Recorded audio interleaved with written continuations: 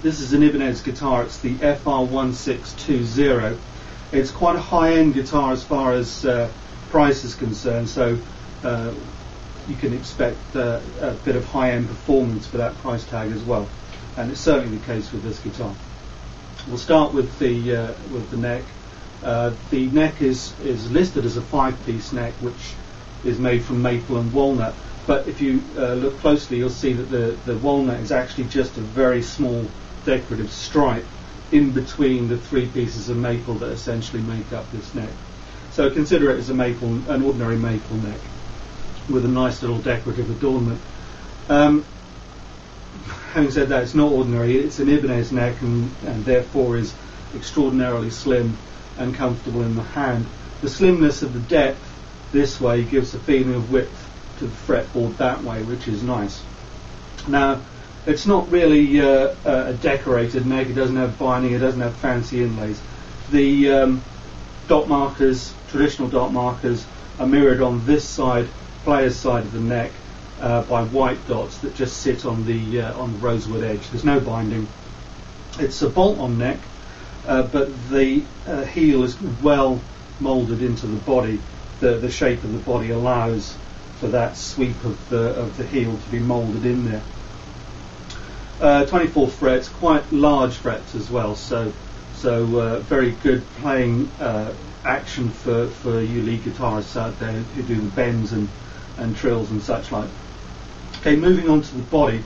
The body is made of ash, and it's basically a slab of ash. There's comfort contouring on this edge here, as you might find on a Strat, and also comfort contouring there. But apart from that, it's quite plain. It's finished in black, but it has white binding around the edge. Going on to the hardware, the bridge is an Ibanez design. It's called the tight end, and it has full intonation adjustment and action adjustment via Allen screws here. There are a couple of features of the bridge that are unusual.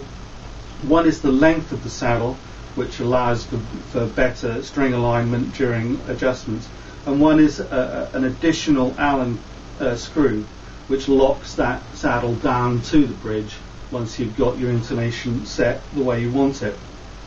So do remember to loosen those Allen keys if you do start making adjustments. The pickups are Ibanez own. I think they're CCR. You'd have to check the specs on the written review, but they are actually some of the nicest pickups I've come across. There's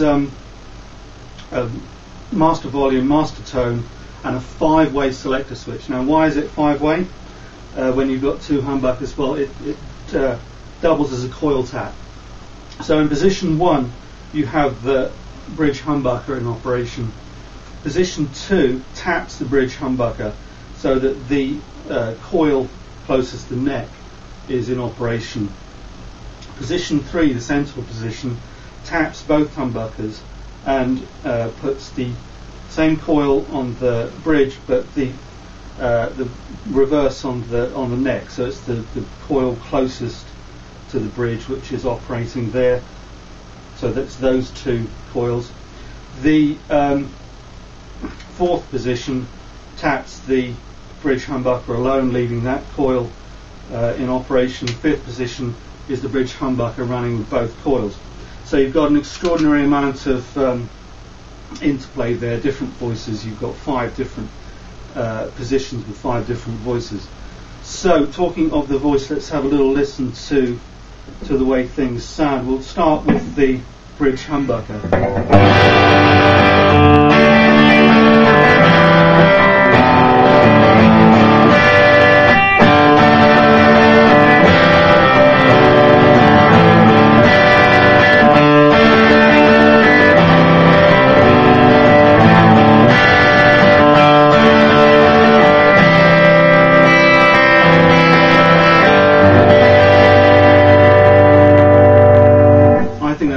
Sound. That's one of the best humbucker sounds I've heard in a long time. Very complex tone palette in there. Let's go to the second position, which is that humbucker tap.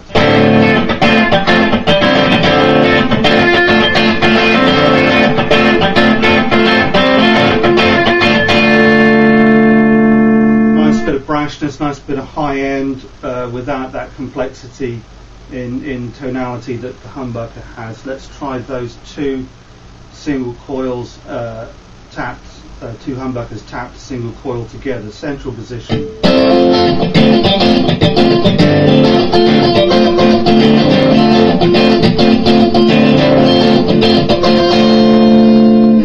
Scooped out, nice funky rhythm guitar sound. So let's try the humbucker tap. This is a single coil operating here on that tapped humbucker.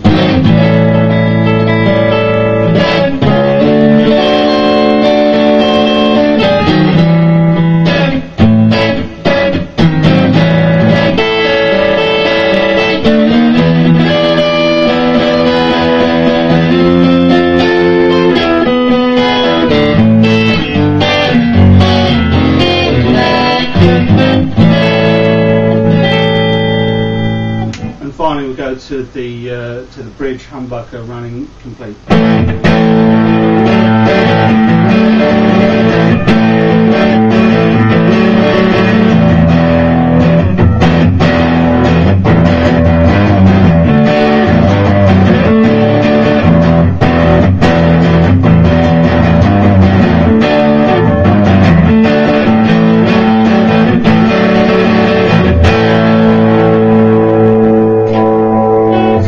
The Ibanez FR1620. I particularly like this guitar. I particularly like that humbucker at the bridge.